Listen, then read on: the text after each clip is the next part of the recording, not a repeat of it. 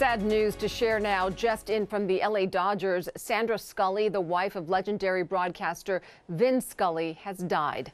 The Dodgers sent out this photo of the couple. The team says Sandra Scully had been battling ALS for the last several years.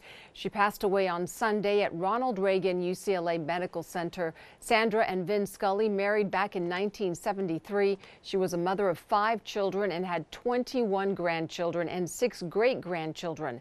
Sandra Scully was 76 years old. Our condolences to the family. Absolutely. What a sad story. Hello, I'm Mark Brown. Get more great ABC7 content by clicking the subscribe button for our YouTube channel and download the ABC7 Los Angeles streaming app on Fire TV, Android TV, Apple TV, and Roku to watch on your TV.